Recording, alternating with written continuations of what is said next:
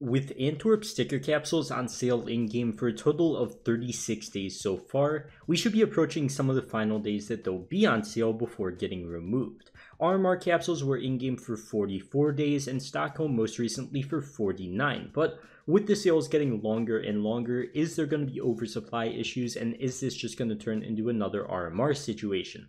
In today's video, I want to explain why I think this is a completely different situation.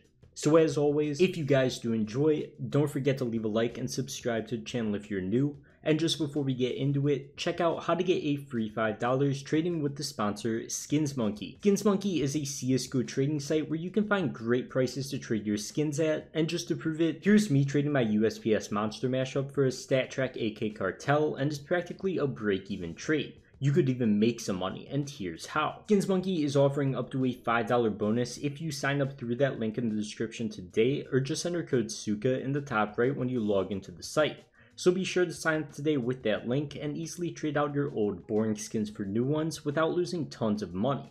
But for now, let's get right into the video. Okay, so first of all, let's look at the numbers. Legends capsules are currently at around 340,000 on the market, challengers and contenders right around 152 to 153,000, and the contenders autograph capsule, which was incredibly low supply, and also one of the capsules I invested in because of the rock sticker doing so well, is currently at like 38,000, which isn't incredibly high, but as for the three main capsules, contenders, challengers, and legends, those numbers are not exactly low and are definitely much higher than Stockholm capsules listed on the market when that was happening, and could get to the same levels as RMR if they continue upwards. In yesterday's video, I noted that the RMR Legends capsule topped out at around the 500,000s about a week before they were removed, but you have to note that the RMR capsule wasn't just in-game on sale for 44 days, it was also in-game at the $1 price point for 113 days. So supply this time almost catching up to that, or somewhat getting close to it, definitely isn't what we want to see. But why do I think this time is different than RMR? Well, first off, I think RMR was overinvested into because people just saw it as an easy way to make money. We hadn't seen a major in a long time because of COVID, and these stickers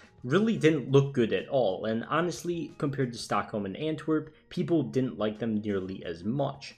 Now, with that being said, we also have holos being pink tier now, 5 times rarer than the previous in any other major sticker capsules, and there's only a few hundred holos on the market of these stickers that are in the Legends capsule, obviously the capsule with the most supply, which doesn't really strike me as a lot of those stickers compared to how many capsules are on the market.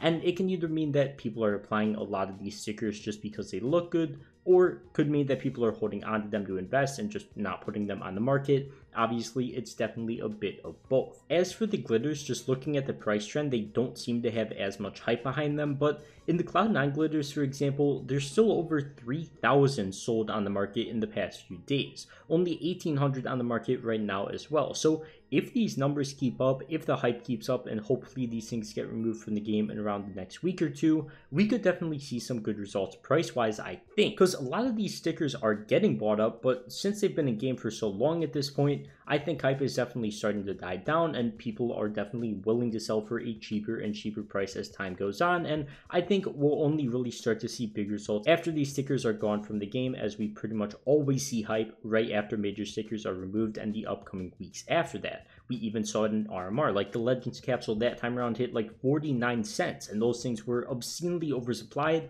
and then they were pretty much just downhill from there. So hype is definitely a big factor when it comes to this, and we almost always see it right after a major and its stickers get removed from the game. And of course, we didn't just see it in RMR, obviously. We also saw it very much so in Stockholm, a lot more than RMR, because RMR did so bad, and Stockholm was the comeback story. Nobody believed you could make money investing in stickers anymore, and just Stockholm proved everybody wrong. So overall, do I think supply is higher than I'd want it to be ideally? Yeah, of course, but that can't be too big of a surprise based on how well Stockholm did. Of course, people are going to be a lot more comfortable buying now after seeing that there's still profit to be made.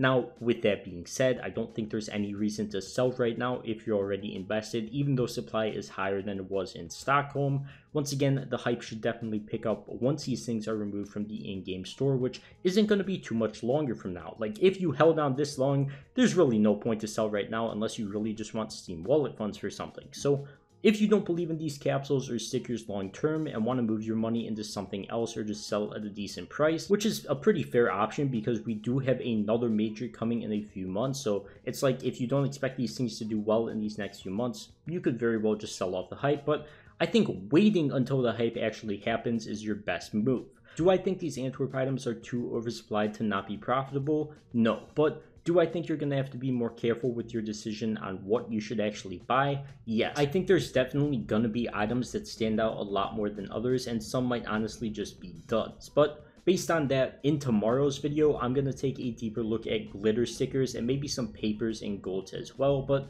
glitters definitely caught my eye with its fairly low supply on the market. They're cheap, easy crafts and seem to have plenty of people buying them, so be sure to stay tuned for that. I haven't really looked at them much, so tomorrow I'm going to do that and we'll see how they do. But besides all that, I think that is going to wrap it up for this video. So as always, if you guys do enjoy, don't forget to leave a like and subscribe to the channel if you're new, and of course check out Skins Monkey for that free $5 bonus as well. But for now, I'll see you guys in the next one. Peace.